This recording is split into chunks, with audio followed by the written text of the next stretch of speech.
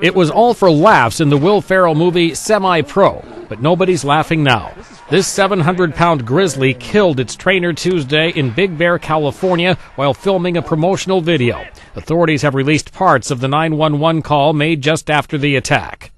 He's bleeding heavily from his neck. We're trying to get him into the car. We need someone here immediately. The attack happened at an animal training center, and the victim was the cousin of the center's owner, Randy Miller.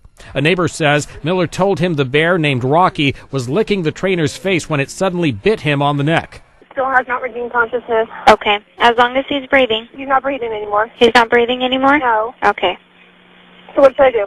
An operator tried to walk people at the facility through CPR, but they couldn't revive him. Stephen Miller died on the scene. The bear had no history of violence, and the animal center had a clean safety record. Authorities say the bear's fate is up to the owner of Predators in Action. No word yet on what he's decided. Mike Gracia, The Associated Press.